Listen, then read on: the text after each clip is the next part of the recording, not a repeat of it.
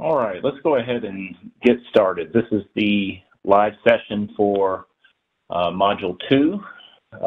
Before we start getting into the Module 2 homework solution, we're going to go back and go through the questions to the Module 1 quiz.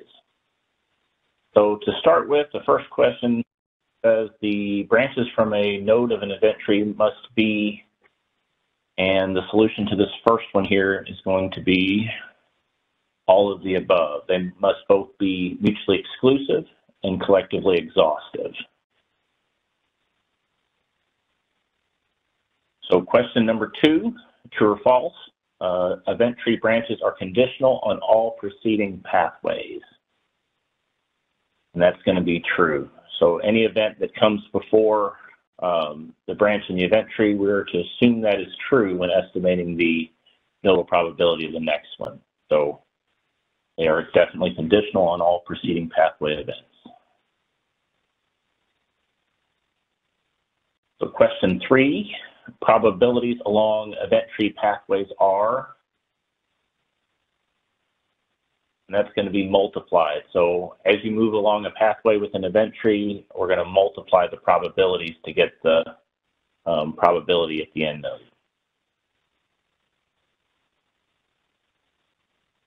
And then question 4, probabilities moving down across event tree branches those are going to be summed. So think about when you get to the end of your event tree and you have your end node probabilities. If you want to calculate the probability of failure, you take all the end nodes that result in failure and sum.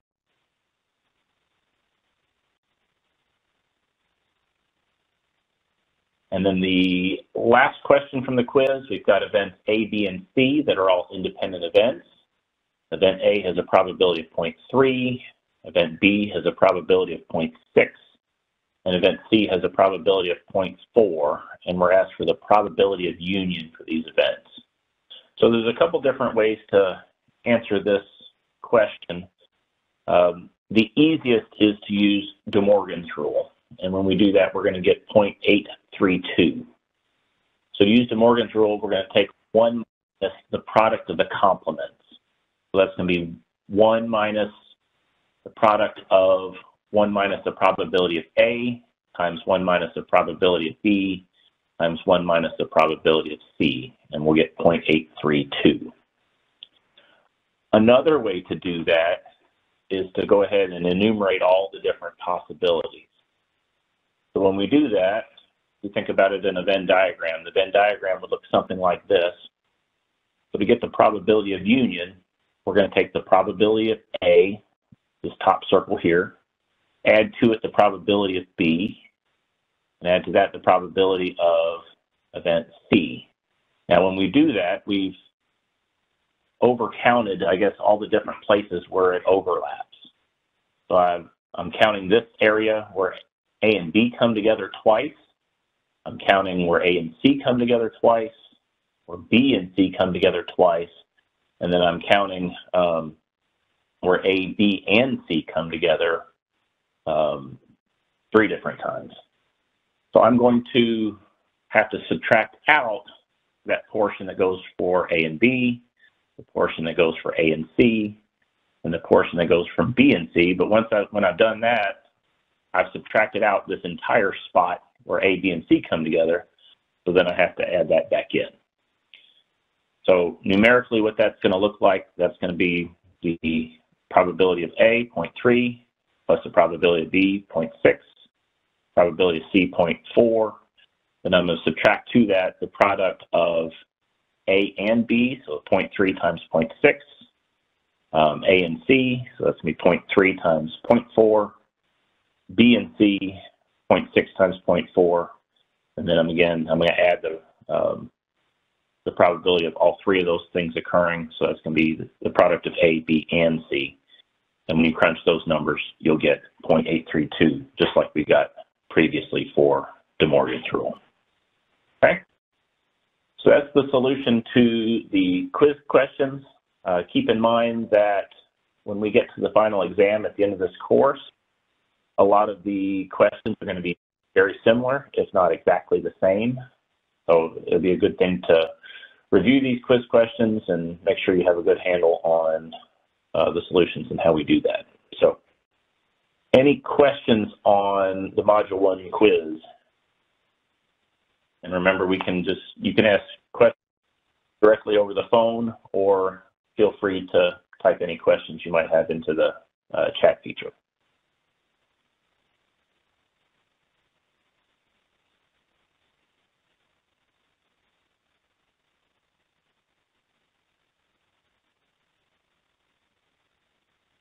All right, so if no one has any questions, we'll get out of this and we'll get into the Module 2 homework.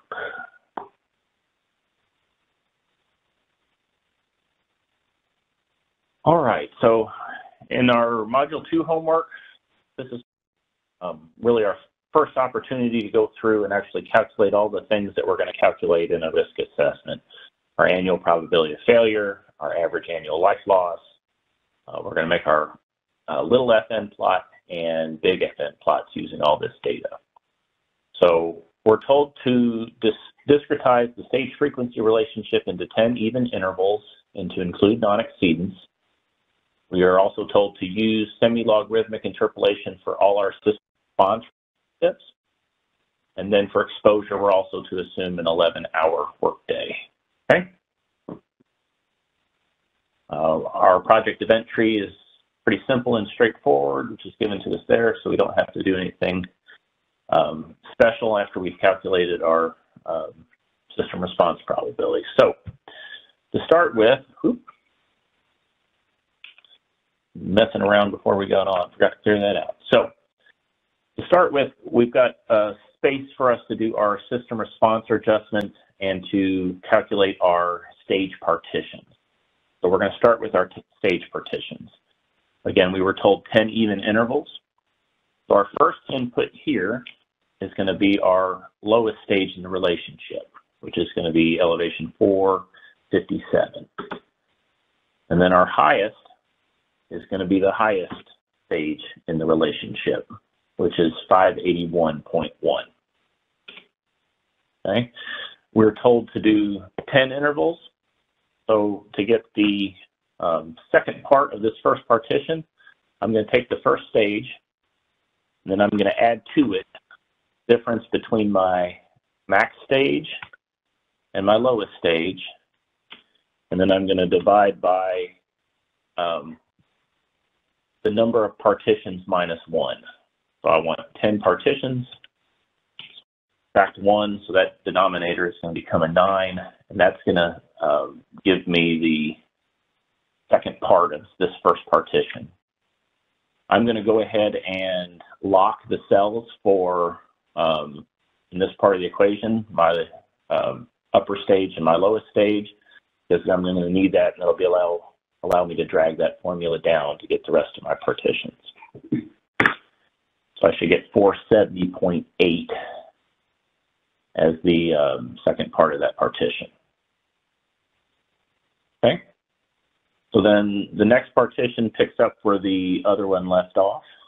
So we'll start with 470.8, and then I can drag that formula down because I'm going to add the same number to the first partition. The spread is going to be the same between all our stage 1s and stage 2. I should get 484.6. And then I can then highlight that, drag that down to get the rest of my partitions. Again, if everything was done right, that last one right there in cell C73 should be equal to the highest stage. And we're reserving our last partition for anything greater than that highest stage. Okay?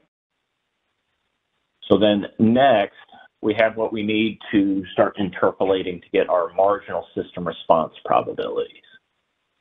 So for PFM1 at the first partition, we're going to interpolate off of this relationship right here.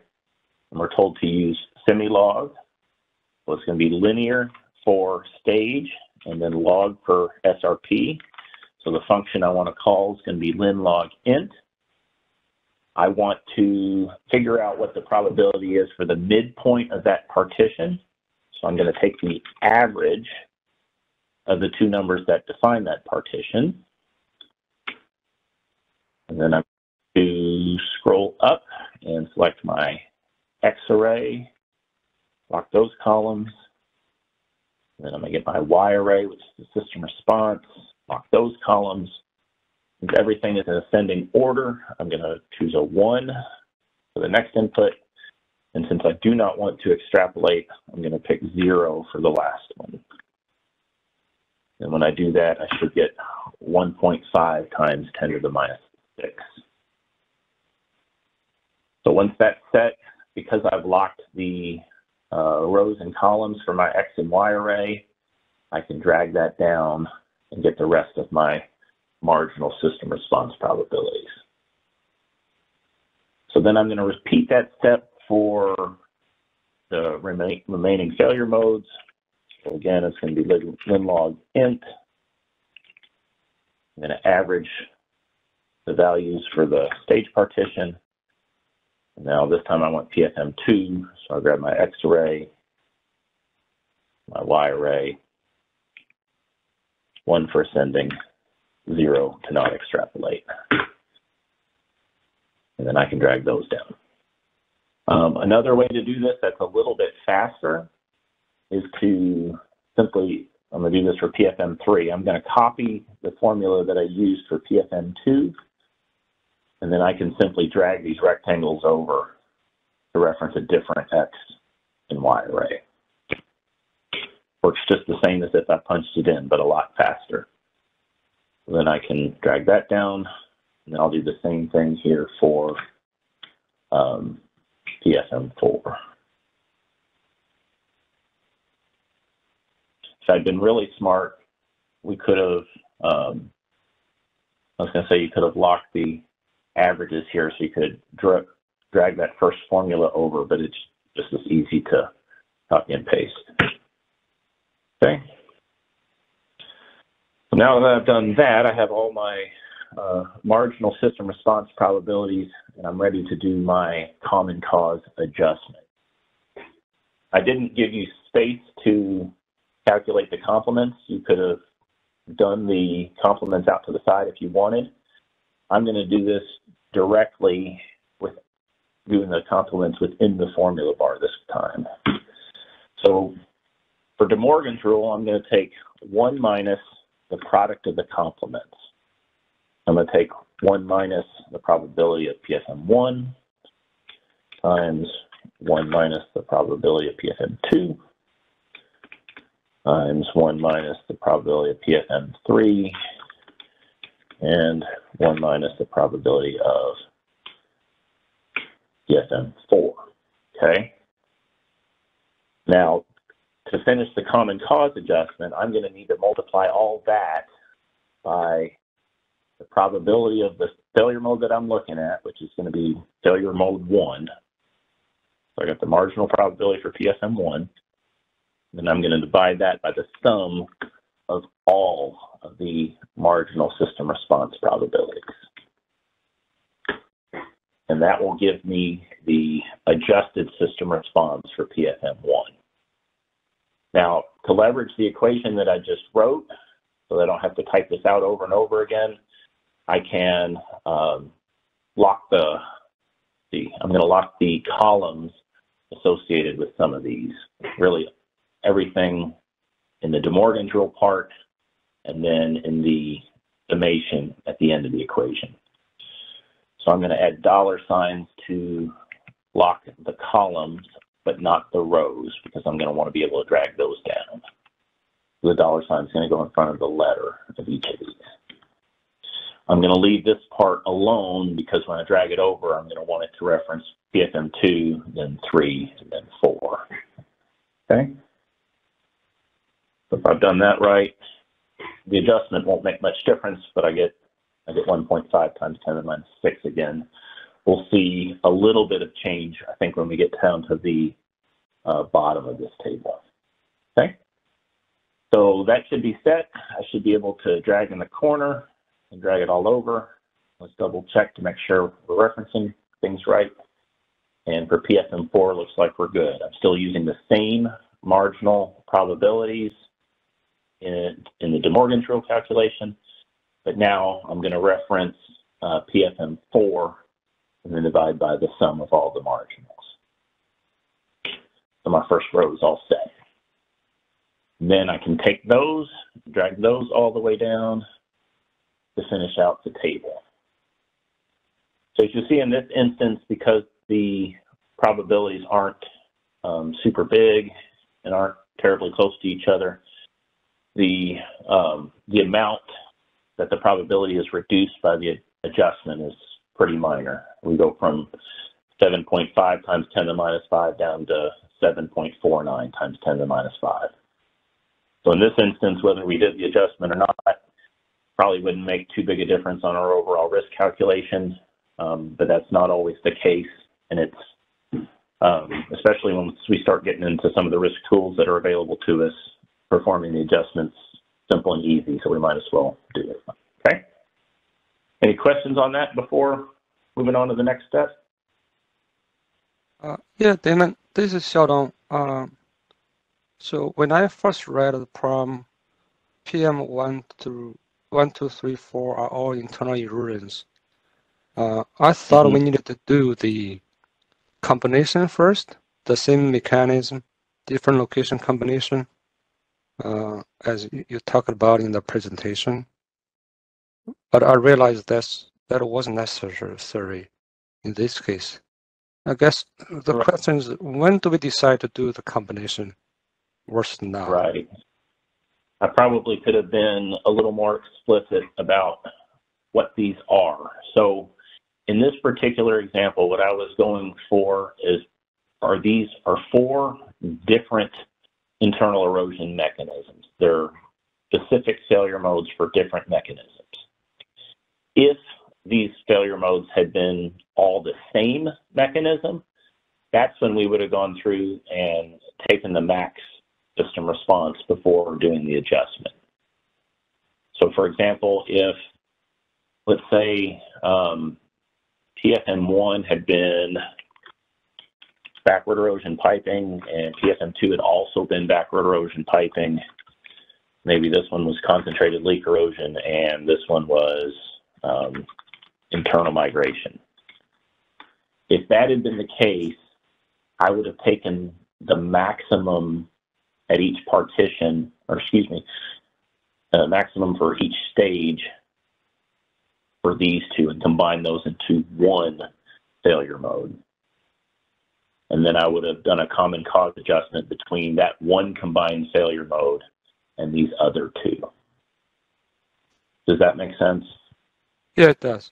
I guess, would that make a difference on the event tree, or can we tell from the event tree which ones should be combined versus not?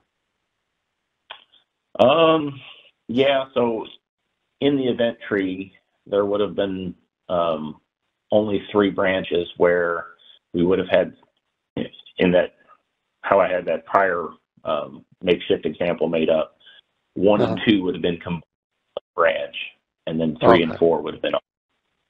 That's right. So that would be the telltale sign, I guess. Which one should be combined? Yeah, and to be honest, I probably should have been more explicit in naming what those failure modes are to avoid that confusion.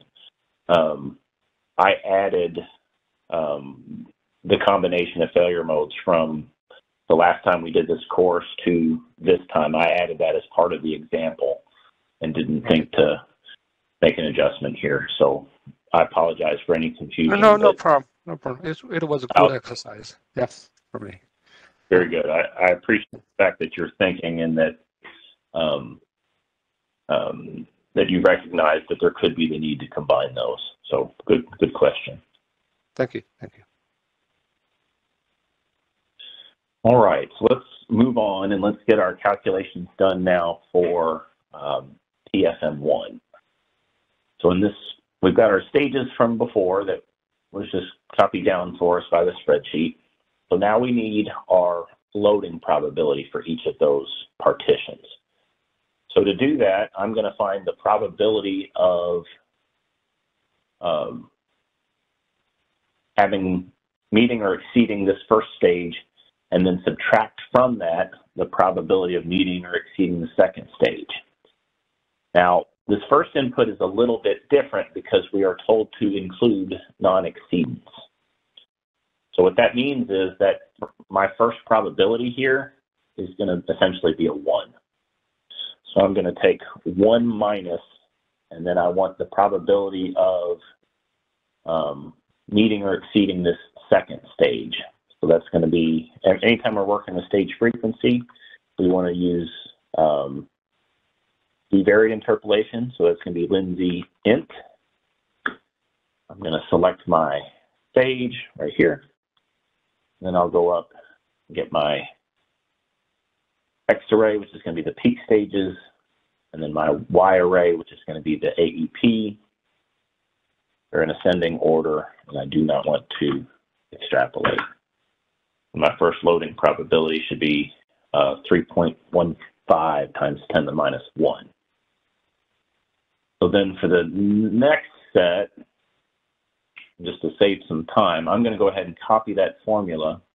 Actually, I'm just going to drag it down, but then I need to replace the 1 with the interpolated probability for that first stage. So I'm going to use Lindsay int, click that stage, and then go get my X array again, my Y array, and then finish out those inputs. I should get that right there. So again, what I'm doing is I'm interpolating to find the annual exceedance probability of the first stage of the partition, and then I'm going to subtract that from that, the AEP of the second stage of the partition. That's going to give me the probability of having a loading between those two stages. So then once I have that, I can drag that down for everything but the last one. Now the last one, I need the AEP of 581.1. I can drag that down, but then delete the front part, which will give me 4 times 10 to the minus 5. Or if I really, probably even simpler would have been just to go up here and read it straight off that table. Again, that last part in our tables, we're looking for the exceedance probability, something greater than or equal to 581.1, which we can read straight from the table. But either way, I get the same thing. Okay. If I've done this right, then I should be able to sum those up, get a probability of 1. Ooh.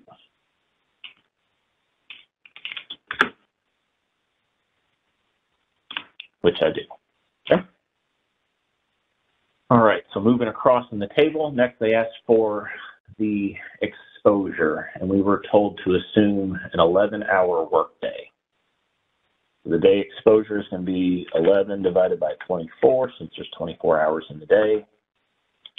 And then night is going to be what's left over. So I can either take 1 minus the day exposure, or I could have done, what would that have been, 13 over 24 to get 0.542. That's going to be the same for every partition, so I can drag those down. Next, I need the incremental life loss for PFM1. So the incremental life loss is going to be my breach life loss minus the non-breach life loss. So starting with the, for the daytime condition, so anytime we're doing life loss, if we're doing stage, it's going to be linear interpolation. So I want lin int. I need it for the midpoint of the stage. And I'm going to take the average of those two values. Then I'm going to go find my day breach life loss. This is for PFMs 1 through 3. So my X array will be this right here. My Y array will be this guy right here. Those are in ascending order. I do not want to extrapolate. I should get 42.3 there. Now, that's just the breach life loss. To get the incremental, I need to subtract out the non-breach life loss. So the first input's going to be the same, but now I need the X array for the non-breach life loss, and then the Y array for the just for the daytime. And subtracting those two values will give me the incremental life loss. In this case, those first stages are 0, so we're not going to see any difference until we start getting above elevation 500. So with that set, I'm able to drag that all the way down and complete that part of the table. I'll repeat that process for the nighttime, and like we did before, I'm going to copy that entire equation over, because that's going to allow me, instead of typing things over, I can just drag the rectangles from day to night, and I get a good relationship for night, which gives me 28.3, and then I can copy that down to get the rest. Any questions on that part before getting into our marginal risk and then the contribution to the total? Pretty straightforward, I think. All right, so then for our marginal risk, this is the risk due to PFM1 without any outside influence from other failure modes. So I want to use the marginal system response that I interpolated from in the first step. That's going to be those values right there. So I'm just able to set this cell equal to that one, and then drag those down, and that gives me the system response probabilities I need. The reason that works is because all these stage partitions are the exact same as the stage partitions that I used when I made my adjustments.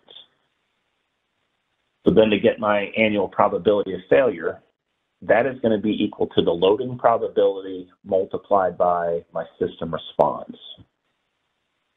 So I will take the loading probability multiplied by the system response, and that'll give me the annual probability of failure for that stage partition. I can then take that formula and drag that down. Same for the others. And then we're set to do our average annual life loss. So my average annual life loss is going to be my exposure-weighted day life loss plus the exposure-weighted night life loss, all multiplied by the APF. So I will take my day exposure and multiply by the day incremental life loss. I'll add to that our night exposure and the night incremental life loss, and then multiply that by the annual probability of failure for that partition. If I've done that correctly, I should get 1.64 times 10 to the minus 5, and then drag that down. Right? So then out to the side here, I've got the risk for just PFM1. So to get the totals, I'm going to sum the APF, marginal APF for PFM1, and then I'm going to sum the average annual life loss for PFM1, and then my N bar, remember this is a weighted average, that's going to be equal to the average annual life loss divided by the APF. So for PFM1, the values that you see there to the right, that's what I'm going to plot in the little FN chart for PFM1.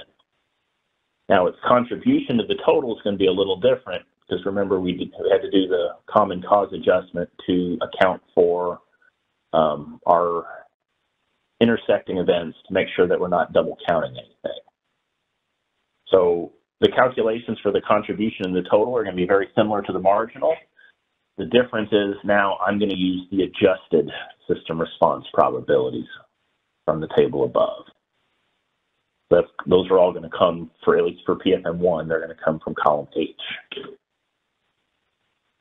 So I'm going to pull those probabilities down, And then my APF, again, is going to be the loading probability times the system response.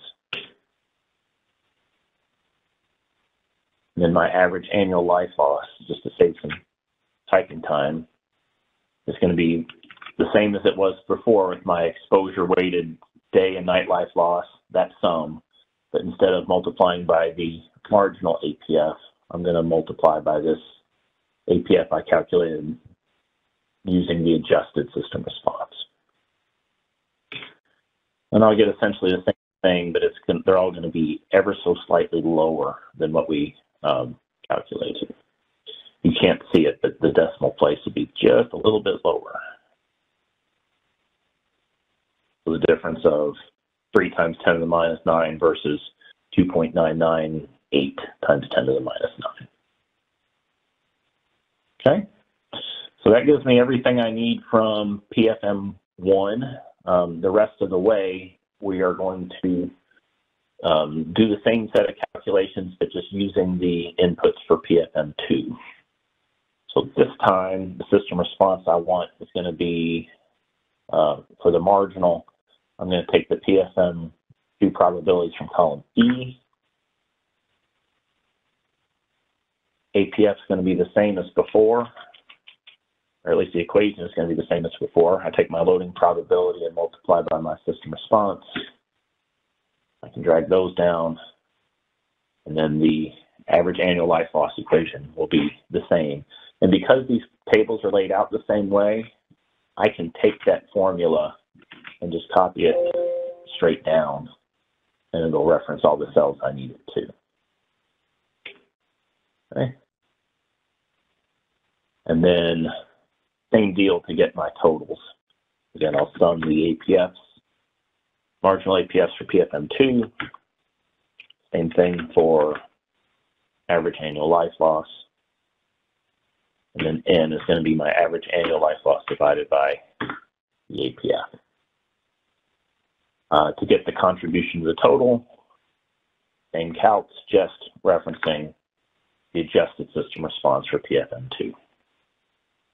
And again, because everything's set up the same way, I can take these equations from this table above it and multiply it below. I should get the correct equation.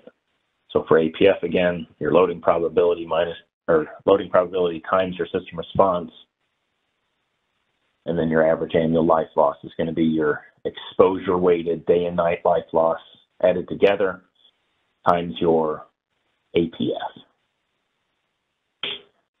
Okay.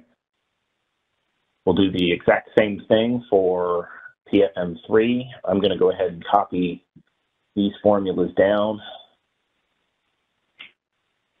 and then grab the system response for PFM3. First one, again, is the marginal. The second one is going to be my common cause adjustment.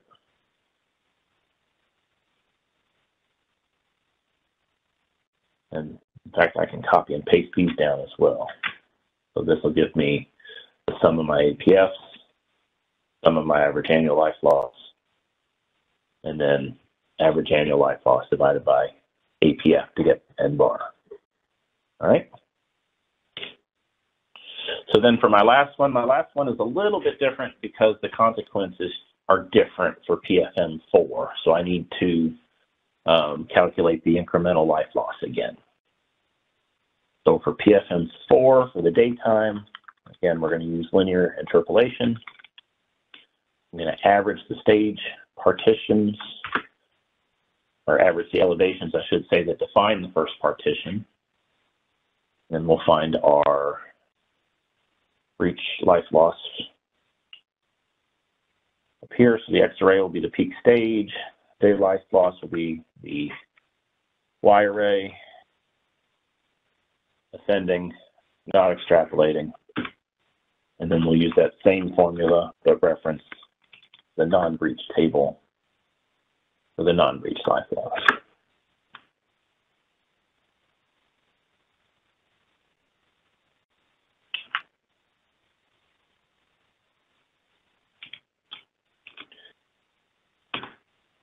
So So as you see, this one's a little different. Should be a lot lower. I get 4.1 for the daytime compared to 42.3 that we got for the other failure modes. If I've locked everything right, and it looks like I have, I can drag those down. And our maximum life loss is going to be upwards of 13. And then for the nighttime, I'm going to copy that formula over from the formula bar, paste it here, and then drag our our Y array references over to the nighttime. And I get 3 for the night. Okay. And then lastly, we're set to get our marginal PFM for risk and our contribution to the total. So we will find those system response probabilities, drag those down.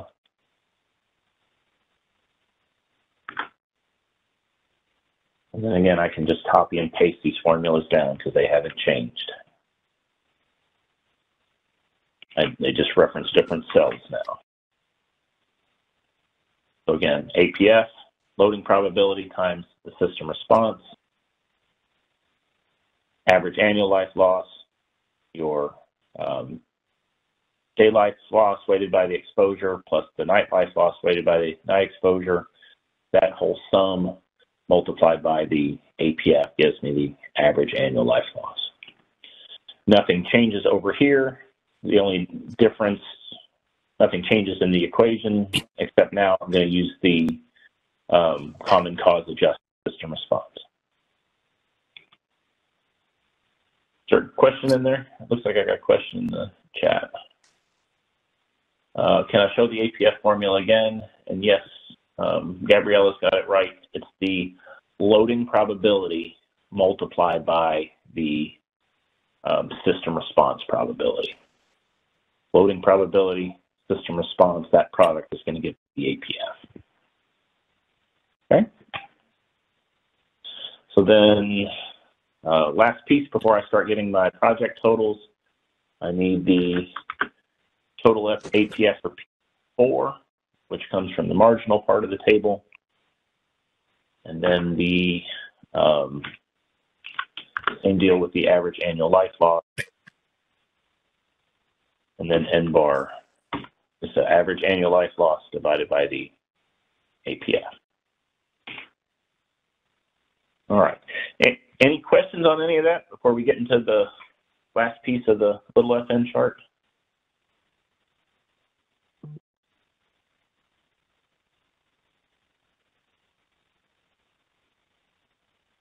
All right.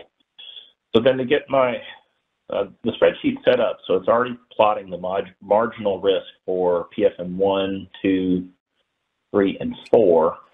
We just need another set of inputs to get our total. So getting our total APF, we're going to sum all the APF contributions from, looks like it's going to be column M, from all the different failure modes.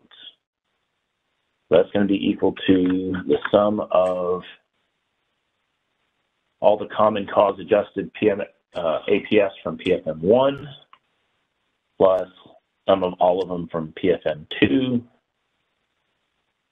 3, and 4. When I do that, I should get 2.05 times 10 to the minus 4. Then I'm going to do the same thing for the average annual life loss. Again, that's the average annual life loss with adjustment for PFM 1 plus that of PFM 2, plus that of PFM 3, and lastly PFM 4. I should get 8.91 times 10 to the minus 3.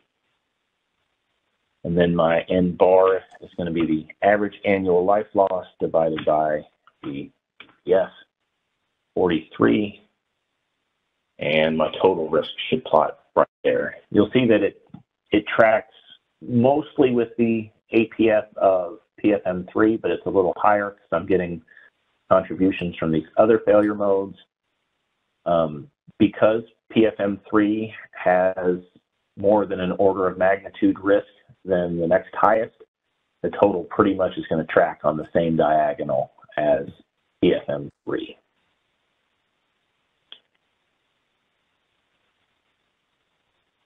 All right, so I have, looking at the chat, I got the question, can I show the formula for the loading probability one more time? Sure thing. So for the loading probability, in this first partition here, I'm going to take 1 minus the annual exceedance probability for this elevation for the second stage, so 470.8. To get that AEP, I'm going to use Z-variate interpolation. So that's going to be Lindsay int. I'm going to select that stage, and then my X array is going to be the peak stage, and then the Y array is going to be the AEP. The reason I have a 1 in the first part of this equation is because we're told to use non-exceedance. So anytime we're using non-exceedance, that the probability of the first stage is always going to be equal to 1. Okay.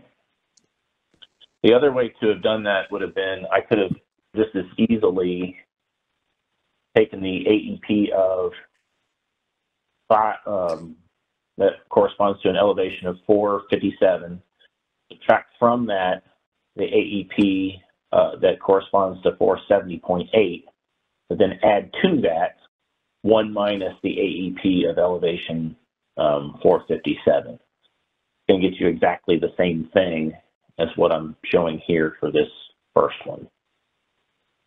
So then for the second and all but the last input, again, I'm going to interpolate to get the AEP for the elevation that defines the first stage, and then I'm going to subtract from that the elevation that defines the second stage. When I do that, and that gives me the probability of being exactly in between those two elevations. Okay? So that formula basically stays the same for each of these other inputs. We're just using the different elevations that define the different partitions. Then for the last one, I'm looking for the probability of exceeding elevation 581.1. So I can interpolate to find that, or because that elevation is already in our table, I can just read it off. That's 4 times 10 to the minus 5. So if I've done all that correctly, then sum should equal 1. Okay?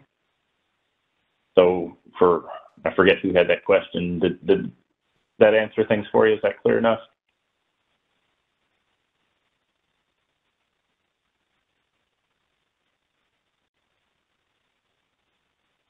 If not, we can come back to it. Very good. Awesome. Okay. So with that, we've got our little FN chart, and our last piece is going to be to create our big FN chart. So each of our FN, we're going to have an FN pair for every different partition and exposure scenario. So I'm going to have a set for the daytime for PFM1 and the nighttime for PFM1. Day and night for PFM2, day and night for PFM3, and then day and night for PFM4. So the first input is going to be the APS that I calculated for the first partition from PFM1. And when we're making the big FN chart, we need the common cause adjusted APS. So we're going to pull from column M, which is going to be our contribution to the total. And when we're done, and we've summed up all of our FN pairs to make that cumulative plot, that final F, big F, should be the same as our total APF for the project. Okay? So this first input is going to come from cell M82. And I'm going to take that. All these partitions are the same as we had above, so I'm going to be able to drag that down. And that's going to pull the APFs for PFM1. The DAM doesn't really care if it's day or night, so the APS is going to be the same for both day and night. So I can now reference above and pull those down. I'm going to go ahead and repeat that for the other failure modes to complete the table. So I'm going to go grab the common cause adjusted APF for PFM2,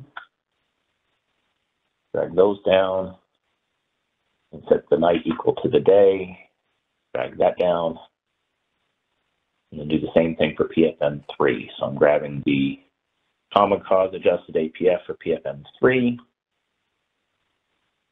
drag that, finish out the day, set the day equal to the night, drag those down, and then lastly we'll do the same thing for PFM4.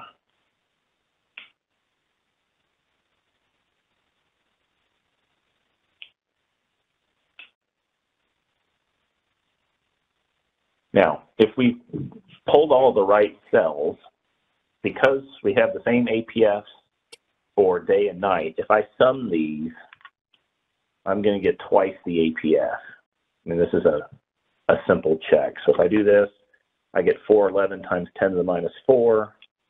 I divide that number by 2. I should get the total APF that I had prior. So that was 2.05 10 to the minus 4. It looks like I pulled in everything right because I'm getting the same thing there. Okay. So next, we need to pull in our exposures. So I need our day exposure for all of the daytime scenarios, and then the night exposure for nighttime scenarios. So we can pull from the table above, any of these tables above, because they're all the same, or we can just calculate it. I think it's going to be easier to just calculate it again. It's 11 over 24.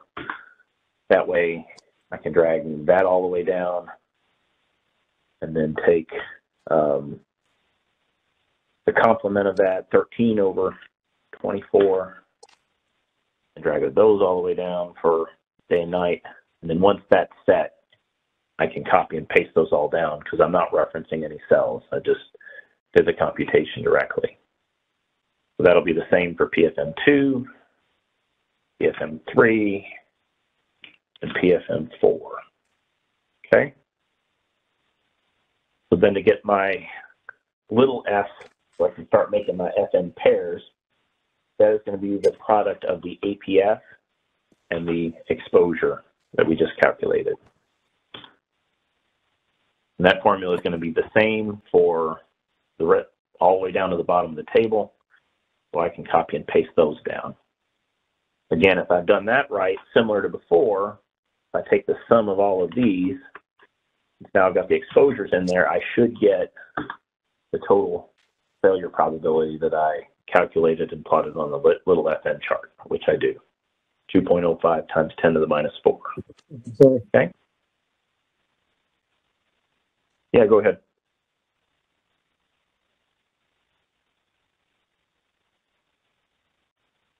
Okay. So next, I need the incremental life loss that corresponds to each of these different failure modes. So I need to pull in the day life loss for PFM1, then the night life loss for PFM1, and then so on and so forth for the other failure modes. So I can pull those directly from the tables above. So my day life loss will be, the first partition is 42.3.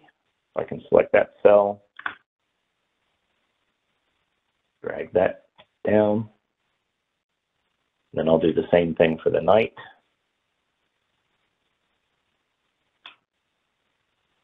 Drag those down, and then I'll repeat that for PFM2. That just so happens to be the same as PFM1, but we'll reference the right table. And the night.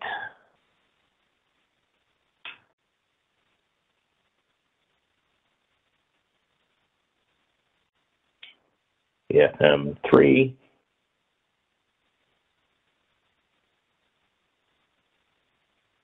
day and PSM3 for the night.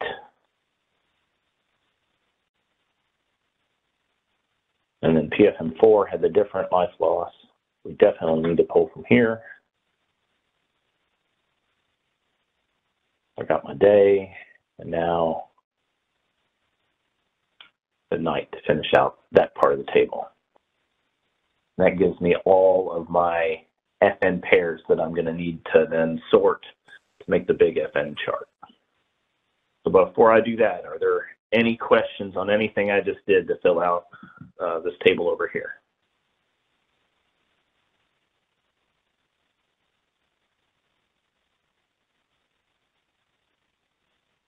Okay, so this next part, there's a couple different ways to pull this data over and get it organized.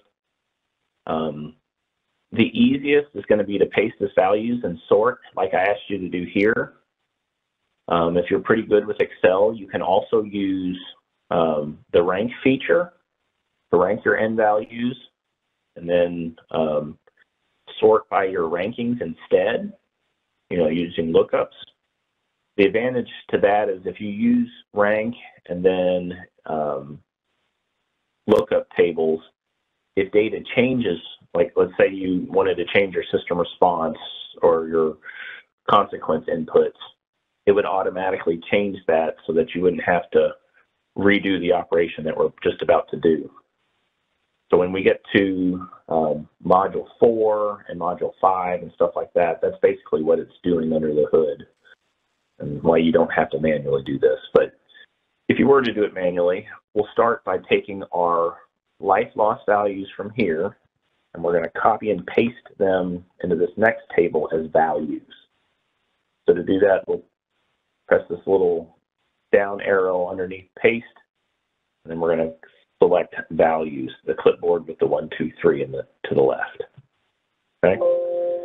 That has pasted those as values. They're no longer referenced to anything else. So then I'm going to do the same thing with my little f. I'm going to paste as values. So now that I have those set, I'm then going to sort those values by n. And I want the largest n first. So I'm going to highlight these two columns and go up to Data and click Sort. It's going to ask me what I want to sort by. I want to sort by the n value, and I want to sort them from largest to smallest. So when I do that, my first n should be my highest n, which is 88. There's a few of those. Okay. So then to get my big F, I need to take the little f and then sum the next little f below it, or I guess above it, sorry. So this first one, big F is going to be equal to little f, which is 1.37 times 10 to the minus 9. For the next one, I'm going to take the big F I just calculated and sum to it the next little f, and then so on and so forth. So I can take that formula and drag that all the way down. And if I've done everything right, that final big F should be equal to the total APF that I calculated earlier, 2.05 times 10 to the minus 4. Question in the chat asks, is it a coincidence that I have 3 values for n that are always the same? In this example, yes. The reason I have 3 that are the same is because I had 3 different failure modes with exactly the same life loss. So if those life loss estimates had been different, then I would not have had 3 of the same. And a lot of times, if the breach parameters are going to be similar between multiple failure modes and our ability to observe and get warnings out are all similar, it's not uncommon for failure modes that are of different internal erosion mechanisms to have or to be represented by the same consequence estimates. that's why those are the same. But like I said, that won't always be the case. Only when you get down, so it's like if you're following in this table, you know, I'm not sure which is which, but one of these is for PFM1, one is for 2, and one is for 3. Then when we get down here, PFM4 life loss is so much lower. That's why those are showing up kind of more down at the bottom. Okay. So once I've done that, technically we're supposed to plot it stepwise. If you've got enough partitions, it really doesn't matter. And that's what's being plotted here. The only thing that we would need to do to finish this out would be to extend this over. The best way to do that would be to add one more FN pair. We'll take the same total APF that we just calculated, but then we want that line to go all the way over. So we would choose a 1 or something less than 1 would work. And then we can tweak the inputs. Instead of going down to 275, we can make it go down to 276 instead. And that's what it would look like. If we had wanted to plot it stepwise, then the first 2 n values would then correspond to the first big F.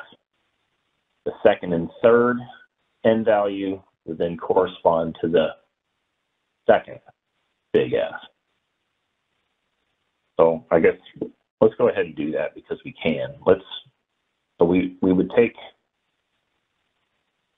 all of the n values that we had prior, copy those, paste those down here, and then I'm going to take the big F and do the same thing. I'm going to go ahead and plot them right next to each other just to make life a little easier.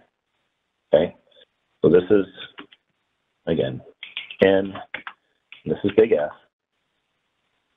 And I'm going to go ahead and assign these an odd number. Okay, 1, 3, 5, 7, 9, all the way down. Just to plot stepwise, I'm going to need a second set in between those. So to plot stepwise, remember this in the first set, it's going to go, I think the first n's go with the first probability. So I'm going to go down in n, calculate, and copy the rest of the table, at least down to 3. We'll paste that there. This values is fine. And then I'm going to take the first F and go all the way down and copy that. And paste that there. One too many, but that's okay. Delete it. Okay? And then I'm going to assign those an even number so that I can sort those, get them in the order that I want. So now I take that whole big data set that I just created, and I'm going to sort them from, I'm going to say that I don't have header rows. So I'm going to sort by column H. I'm going to go smallest to largest. So what that's done, now I've got the big F. The first 2 ends with the first big F. And the next one will be the second 2 ends with the second big F. Next 2 ends with the second big F. So on and so forth. If I plot that on top of here, I will plot X is going to be my N value, and Y is going to be my big F. If I've done this right, it should plot directly over what we had there. And as you can tell, it really, unless you really zoom in, you can't tell much difference in plotting it stepwise versus not stepwise. Really, the only thing, instead of having, the smooth, the straight steps, when done properly, you'll have a slight angle between those in the line. So technically the correct way is to do it stepwise, but if you have enough partitions visually, you won't be able to see the difference, and it's not always worth your time. Let's put it that way. Looking at the chat, looks like there's a question. Could you review again the simple check for APF values and big F? Sure. So again, the big F that I calculate at the end, this one right here, this one should be equal to the total APF that I calculated for my little FN chart. That's going to be the same as the sum of all the little f that I calculated here. It's also that same number, which is going to be the same as the sum of the APF here, but divided by 2, because I've got the APF for the day, which is going to be the same as the APF for the night. I get that same value. Okay.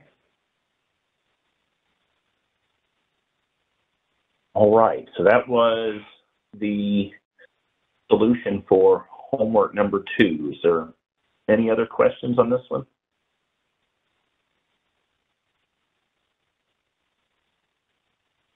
The question is asked for the APF, average annual life loss, and N-bar calculations for each failure mode. Why are the marginal values used instead of the adjusted values? The reason they are is because we want to give a true representation of the risk associated with that failure mode.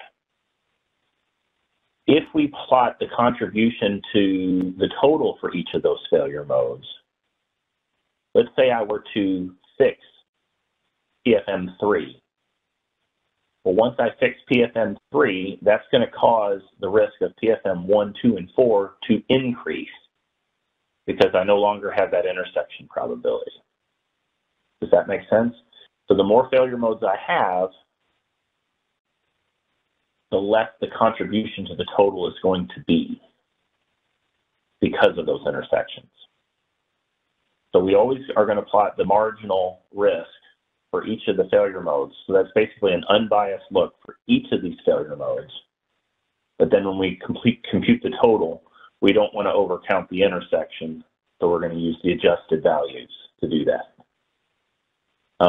This is also a nod to, I'm blanking on what it's called, back in Module 1. Give me 1 second. There it is, sorry. Unimodal balance theorem. So this is a nod to that. So when we've got unimodal balance theorem, it's basically saying that the probability of failure is going to be somewhere between the highest failure mode and our total things this way. We've got our marginal risk for each failure mode and then the adjusted common cause adjusted total. Does that answer your question? Does that make sense? Very good. In this particular example, it doesn't make a whole lot of difference because PFM3 is so much greater than PFM4, which is so much greater than PFM1. But if, for example, we had a handful of failure modes that had higher probabilities and they were all 3 plotting together, like somewhere up in here, that common cause adjustment would make a much bigger difference. So if we had plotted the contribution to the total instead, it would make it look like the risk of those 3 failure modes were less than it really was. And fixing one of them would cause the other 2 to increase. All right, next question. Says, I lost Joe when plotting stepwise. Sorry, can I go back over that? Yeah, okay. So to plot stepwise, all I'm doing is I'm taking these first 2 n values and assigning it the same big F right here. Okay? Then I'm going to move down and do the same thing. I'm going to take these next 2 n values and assign it this big F. And then these two N values and assign it this big F. Okay? On down, so on, so forth. So to do that, I can copy, and what I was doing was I copied and pasted this whole relationship where this N corresponds to this F. I copied and pasted that down below. In fact, let's go ahead and redo it.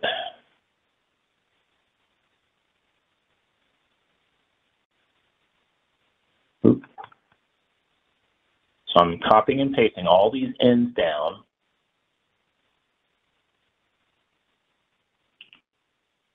Oops, getting sloppy. Try it again. All right, so I've copied that, and I'm going to paste that as a value. I'm going to do the same thing with the big F. Copy and paste those down. Now, the values that I have here correspond to this part in the blue ones, so the first N and the first F, and it corresponds to the first N and the first F of the second one, and the first F, or the first N and the first F of the third one. They're in green. Okay? So now I need the other part. I need the second N to line up with the first F.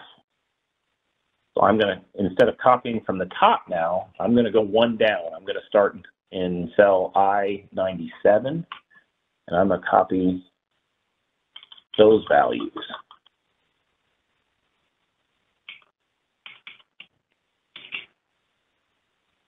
And paste those down below. I'm going to make a mark here because I'm going to have to number those. So then I want that second N to correspond to the first F, the third N to correspond to the second F, fourth to the third, so on and so forth. So now I'm going to take this first F and go all the way down, everything but the last one. Copy that and paste that there. Okay? So now I have all the pieces to plot stepwise, but they're all out of order. If I tried to plot it like this, it'll look pretty funky. Something like that, where everything's jumping around. Okay? So to get around that and to sort things correctly, I'm going to assign that first set of values odd numbers. 1, 3, 5, 7, 9, so on and so forth, and drag that down. Too far. And then I'm going to assign the second set even values.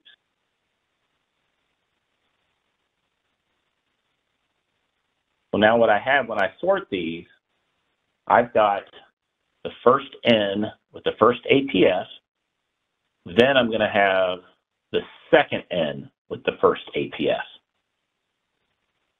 I'll have the second N with the second APS. And by APS, I mean big F, sorry. Second N, second big F, and then I'm going to have what is the third N with the second big F. Okay? So then I can sort all that together using those numbers that I put out to the side here. And that'll get everything in order for me. So I'm going to sort column H from smallest to largest. Now, let's bring up another window so you can help see this. So again, now I've got the first N with the first big F and the second N with the first big F. I've got the second N with the second big F, third N, second big F, third N, third big F. Now you'll see the difference now, the fourth N with the third big F, so on and so forth, okay? then when I do that, that cleans up my plotting. Does that make sense now, Shelby?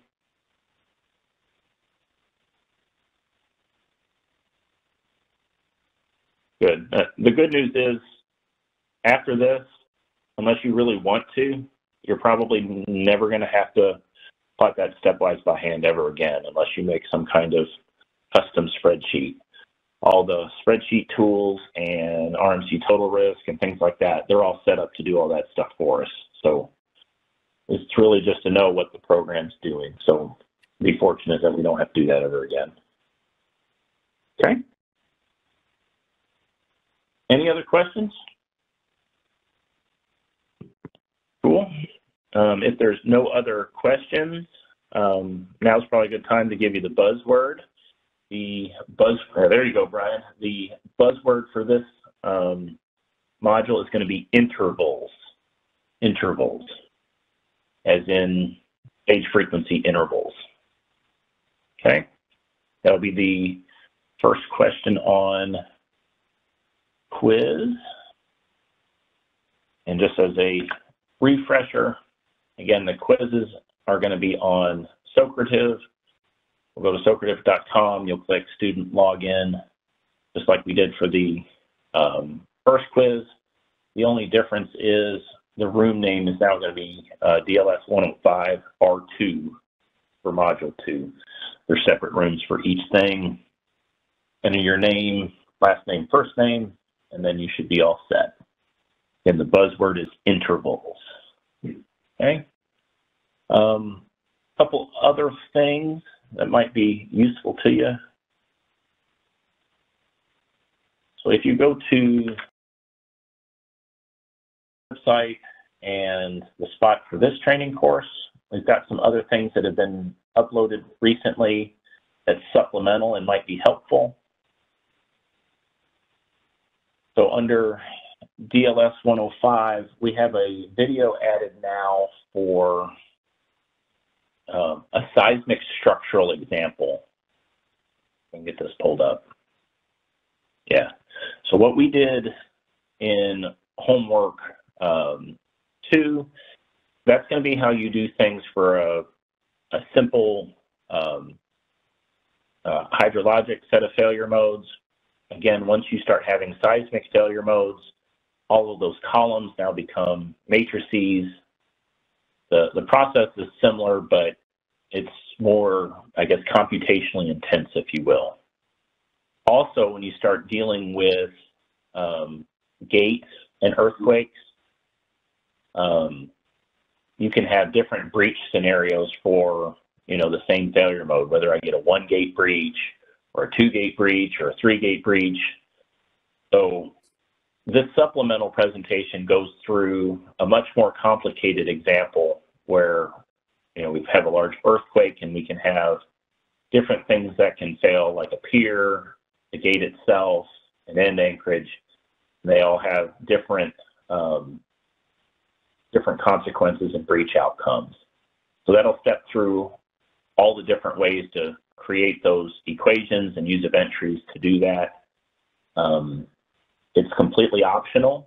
It's recommended. I think it's about a 40-minute presentation, but again, it's an optional example to step through on your own time if you want, or to come back to it at a later time if you have a seismic failure mode that you want to look at.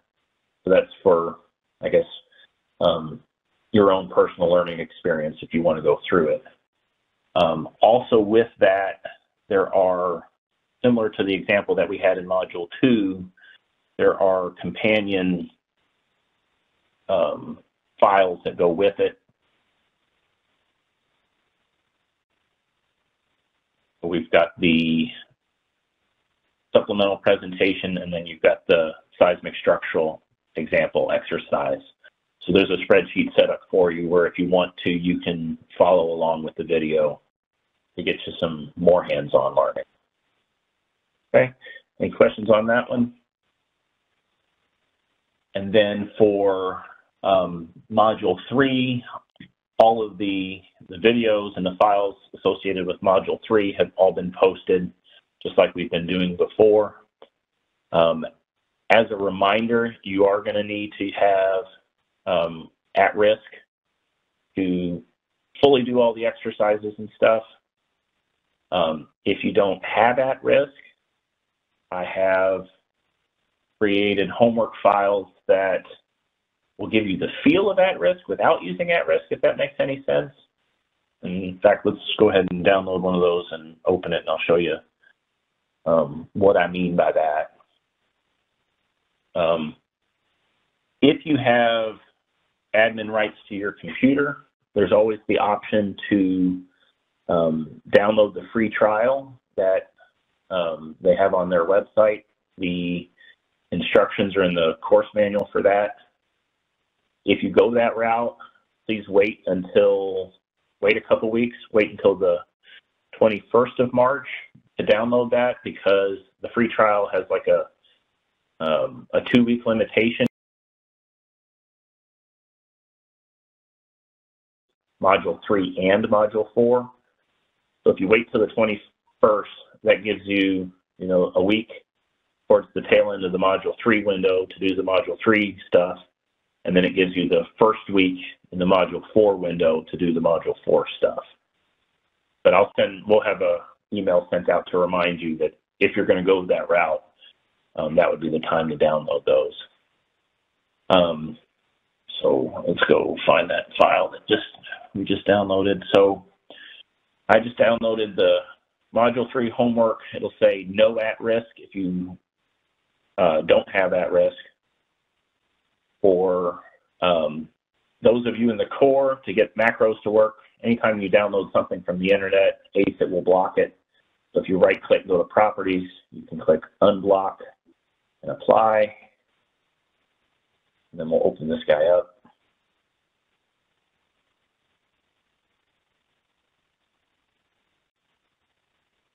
So it's all set to do the stuff, but instead of having at-risk running, you'll type in the formula. Like for this one, it's going to be risk triangle, low, most likely, and high. If I've done it right, it will return the mean value for that formula.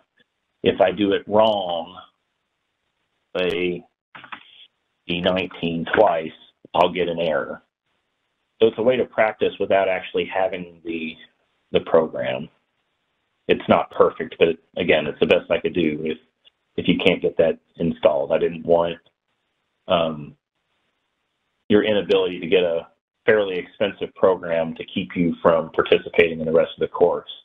And in fact, the last few times we've offered this, a lot of people would get to this part, have trouble getting at risk on their computer, and then just lose all momentum and kind of give up, and I don't want that to happen. So we've created these spreadsheets to help you in that regard.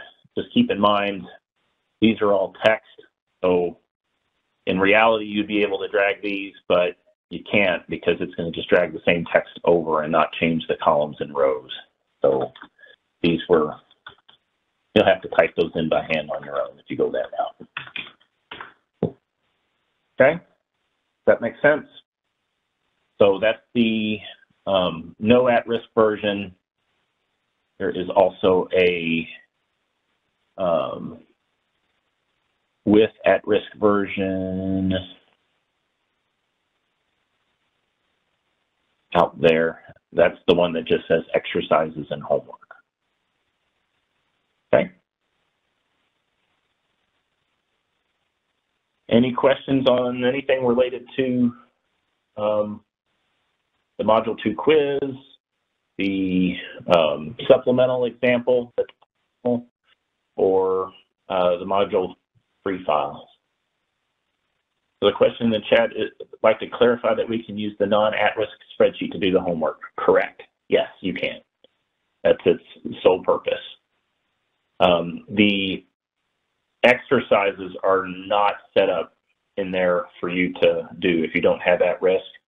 You'll kind of have to just watch and follow along. But the homework, yes, is set up for you to use that spreadsheet, yes. There's a question, is there a specific license for at-risk for core users? So there kind of is. So if you go through, when you go through the app portal, there's going to be two different options for downloading at risk. There's going to be one with a standalone license, and then there's going to be one to use the server license. You're going to want to download the one with a server license. And those server licenses come from the RMC. I don't remember how many of them there are. There's not a whole lot. So if you go that route, I would prefer that you try to do your homework assignments or to use at-risk on non-peak hours, so the people doing risk assessment have those available to them. But yes, there is a license. In the past, for whatever reason, ACIT has had all kinds of trouble getting at-risk on people's computers. I'm not sure what the issue is, but let's just say no promises if you go that route that ACIT will be able to get it fixed and able to work for you. I'm sorry there's not a better solution, but hopefully you get a good tech that knows what they're doing. If you try to go that route and it doesn't work, let me know, and I can see there's some other people on the RMC side that are experts in how to, I guess, update the registry and do things to try to make that work. So I might be able to help you out. Very good. If there's nothing else, then this is going to be a wrap for the Module 2 live session. As always, as you start going through the exercises and the homework, if you've got